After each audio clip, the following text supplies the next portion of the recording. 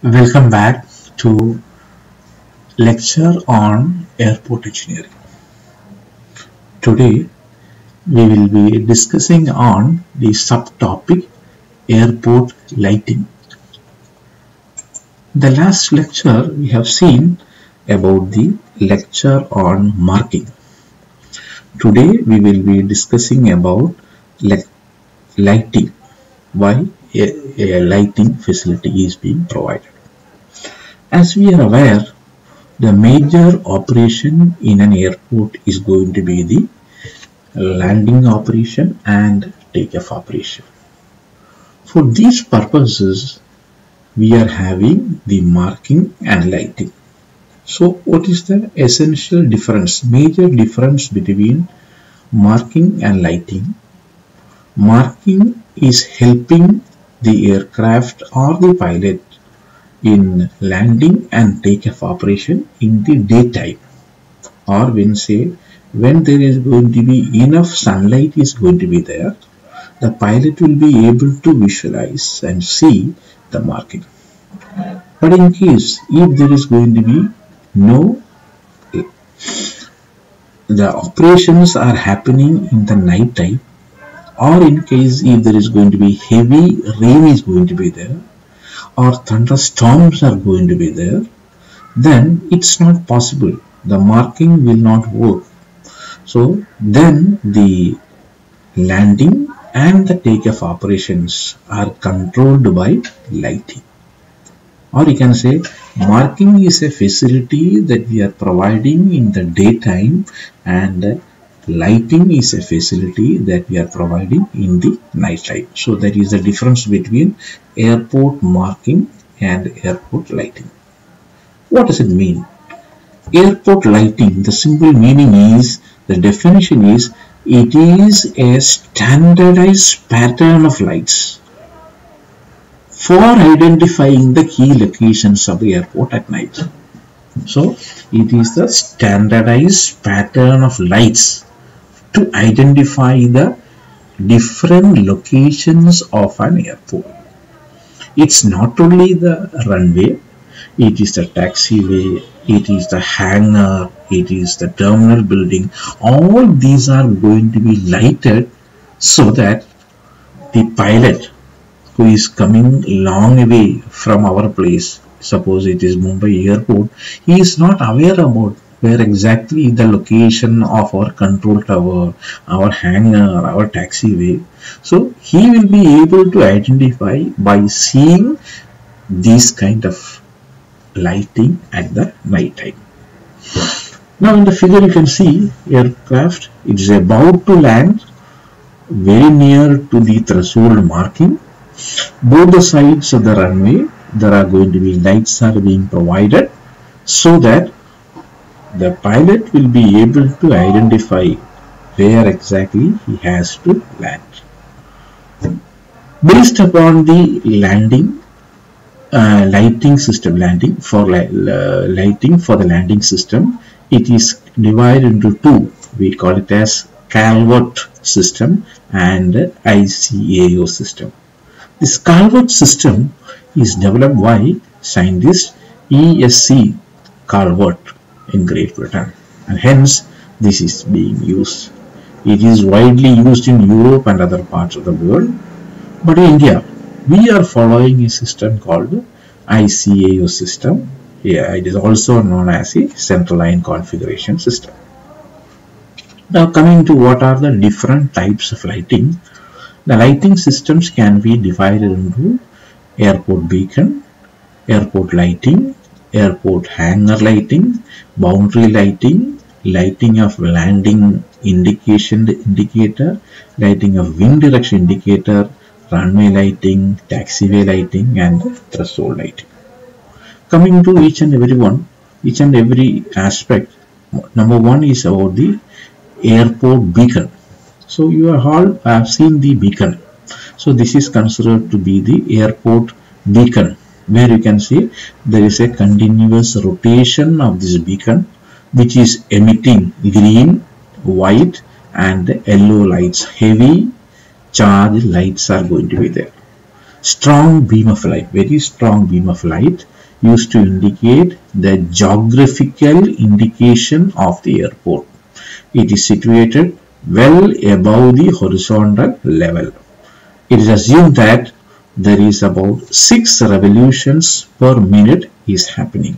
So from a long distance, this is going to be the beacon. The second one is about the approach lighting. So you can see here in the figure, the runways are going to be there. Here this is going to be the place where there is going to be the approach of the aircraft towards the runway. So that is also being lighted so that the pilot will not find any difficulty in aligning the aircraft so that exactly on the threshold point the aircraft is touching the ground. Air approach lighting. The next one we call it as the apron and hangar lighting. We have already seen what is an apron. What is an apron? Apron is going to be a place where the aircrafts are parked either temporarily or permanently. So that means after landing operation, maybe it may go to the terminal building, or then again it has to come and it will be kept in the apron. So the lights are being provided at the apron point. And also hangar. Hangar is also another important component of an airport, where you can see the maintenance and the repair works of an aircraft is being carried out inside the hangar. So that is also being decorated, lighted properly. Then we have got the boundary lighting. The airport boundary has to be lighted properly. Airport boundary. When the pilot identifies the airport, he will be identifying the locality of the airport by seeing the lights. So around the boundary wall is going to be there, and 3 meters inside there are going to be lights, are going to be continuously lights are going to be there, so that the pilot will identify, yes, this is the airport which I am supposed to land. This is called boundary lighting. See the boundary lighting, red colored, highly charged, and it is slightly above the ground level. Then lighting of landing direction indicator. So when the aircraft wanted to land, there should be the proper direction in which the landing action to be taking place. Otherwise, the runway has to be parallel. The direction of landing should be parallel to the runway. That indication given by the lights. So here you can see how exactly the aircraft coming to the point from where it moves into and entering into the threshold light, and then the bar. So this is going to be the indication. Then the wind direction. As we know, the orientation of an airport is usually done with the help of the wind direction. So we should be always, the engineers in the site also, and also the pilot, have to lighting of wind direction indicator. So this is a figure of lighting of wind direction indicator. Then we have got what we call it as the runway lighting. So as we know, the most important operations in the case of an airport happening is in the runway. That is about the takeoff operation and also the landing operation. So after the crossing the threshold, the pilot must complete the touchdown and roll out on the runway. So for that purpose, the runway lighting is being carried out. See the figure. It will be in later classes, we will be identifying what are going to be the components and how this has to be lighted properly. The airport lighting, the different what all we have seen to on a runway lights. So this is going to be the approach. This is going to be the approach lighting. Approach lighting.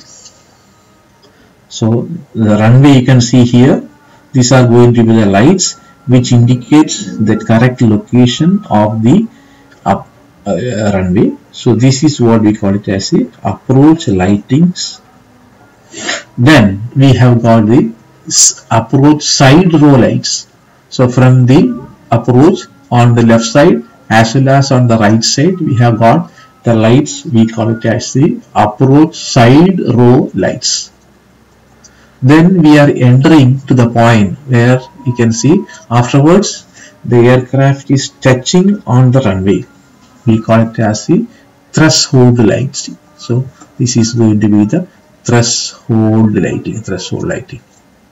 Then immediately after the threshold, you can see the touchdown square. Actually the aircraft has touched the runway. Then we have got the PAPI lights. Of course, a technical that we'll be seeing next point is going to be the PAPI lights. What are going to be the PAPI lights and how it is going to be used.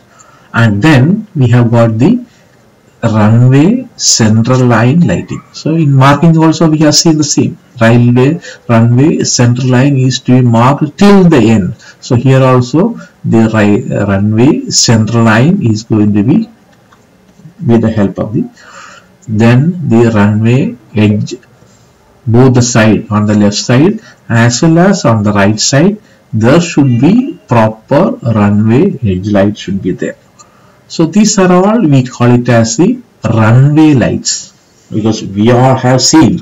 So different kinds of the most important one, it is about the runway lights. Then we have got the second component is about the taxiway. So taxiways are supposed to be the roads which is leading from the runway to terminal to the hangar to different parts. So that portion is also being lighted, so that from the runway,